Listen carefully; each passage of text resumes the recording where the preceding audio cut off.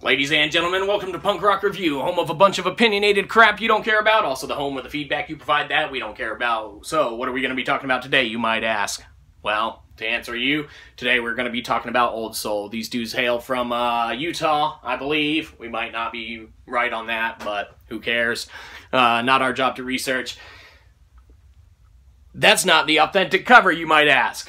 Well, if you're asking that, then you would have phrased it differently by saying, is that the authentic cover?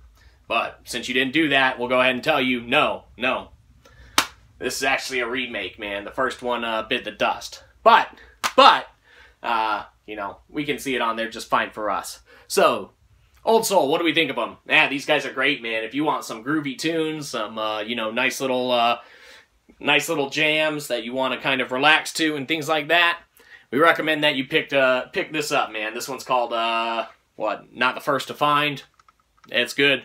Really, really good. But you might not like it, so you might not want to get it. But you might want to get it, because it's pretty good, but you might not like it. So, with that being the case, and that being said, what do we think of Old Soul? Well, we think that it's good enough to get a Black Hole Sun. But that might be Soundgarden related, you may say, and you may be right, but it doesn't matter, because we do what we want. Hope you had a good one. You probably didn't. We'll catch you next time. Probably won't.